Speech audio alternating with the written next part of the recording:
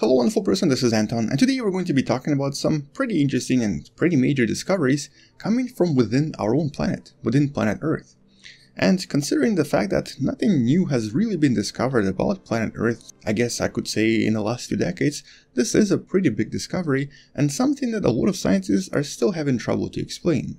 And this recent discovery suggests that there is actually another part of our planet on the inside that we never really knew about. The core inside the planet seems to have another core on the inside, with the major implication being that the school textbooks might need to be rewritten because the structure of planet Earth is different from what we always believed. And that's on top of some of the other major discoveries from the last few months that I'm going to be briefly mentioning in this video as well. But first, well, how do we even know all of this? Well, to detect what's happening inside planet Earth, for generations now, scientists have used an extremely brilliant technique. They essentially listen to the propagation of different waves created by different earthquakes around the planet and try to compare the speed it took those waves to travel across the planet from various locations on planet Earth.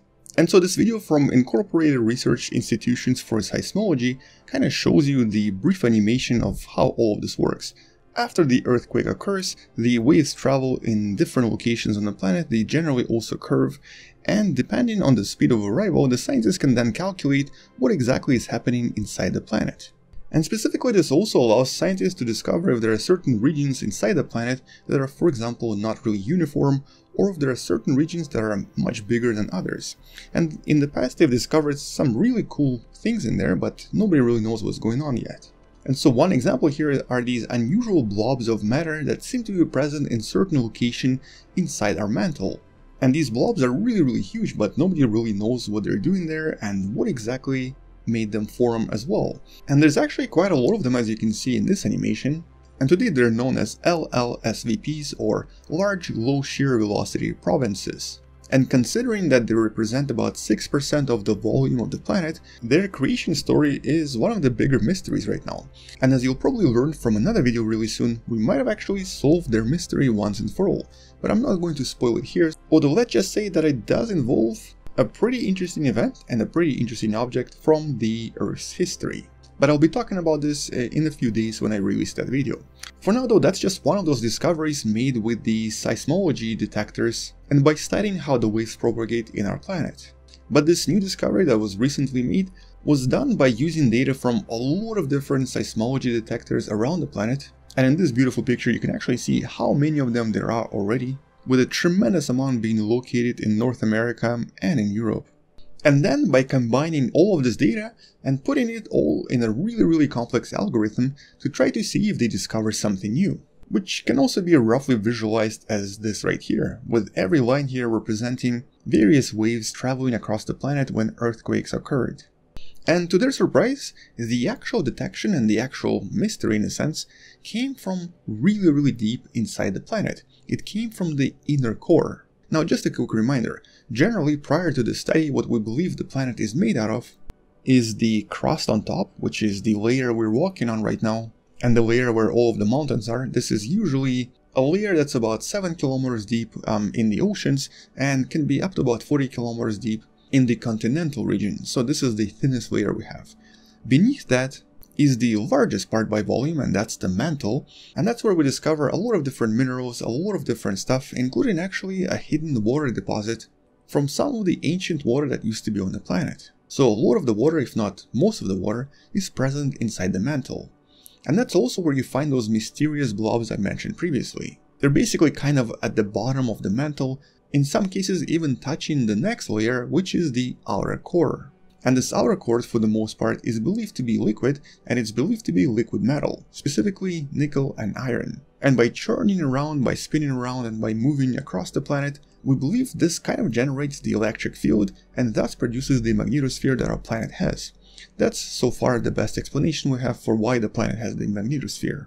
But then, as all of this gets really squished and pressurized, all of this starts to become hardened and turns into a solid, and that's where the inner core comes in. And so previously we all believed that inner core was essentially this really large chunk of metal, really hot, really pressurized metal.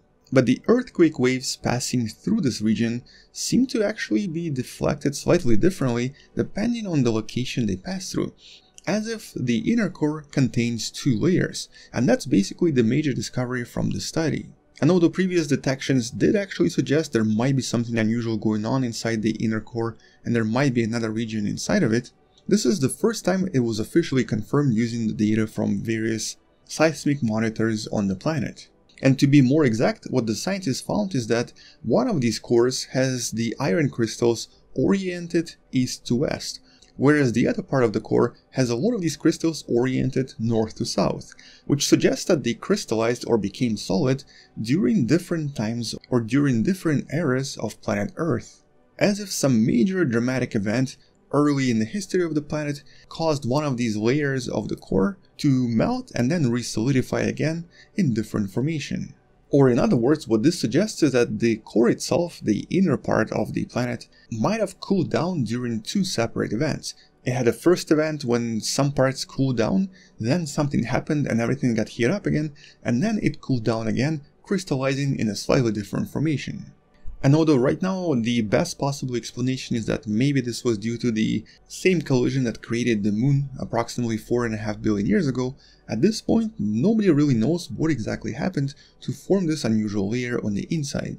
But that's just one of the major discoveries coming from the last few months ago. Another study actually reported something else really interesting that might relate to some of these discoveries as well. What the scientists discovered in this other paper released only a few weeks prior is in regards to how our planet cooled to begin with. They actually discovered a very interesting fact that suggests that the planet cooled down differently depending on what was on the surface, which kind of makes sense, I guess. So we know that oceans will also have much thinner crust underneath them, and because of this they actually cool down much faster. The continents, on the other hand, have much thicker crust, and at the same time, because of the rocks on the surface here, all of this cools down much slower. And so the interesting discovery here was, first of all, that the planet was kind of cooling down by about 150 degrees every billion years, but the unusual discovery here is that the planet was cooling down much faster where there was water, suggesting that the Pacific region of the planet, where there's a huge Pacific Ocean, cooled down by roughly around 50 degrees more in the last 400 million years, with the side where Europe and Africa are present cooling down by essentially 50 degrees less.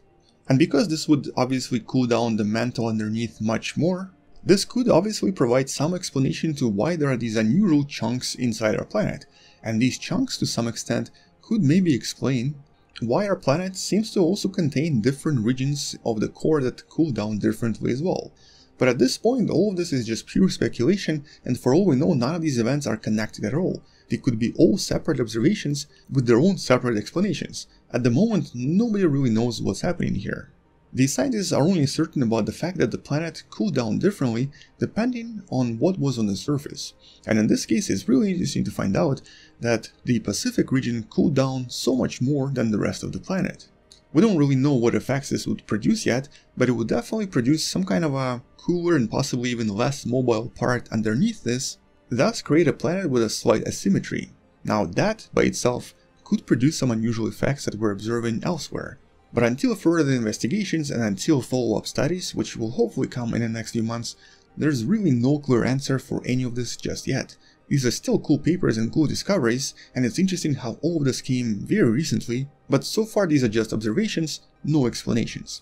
So until we know what's going on here, and until someone can actually explain where all of this came from, let's just leave it at that.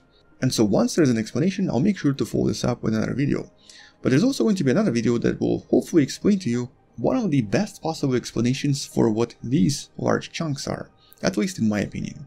This will be coming in the next few days, so make sure to subscribe, share this with someone who loves learning about space and sciences, maybe come back tomorrow to learn something else, and maybe support the channel on Patreon by joining the channel membership or by buying the Wonderful Person t-shirt you can find in the description. Either way, I'll see you tomorrow, stay wonderful, and as always, bye bye.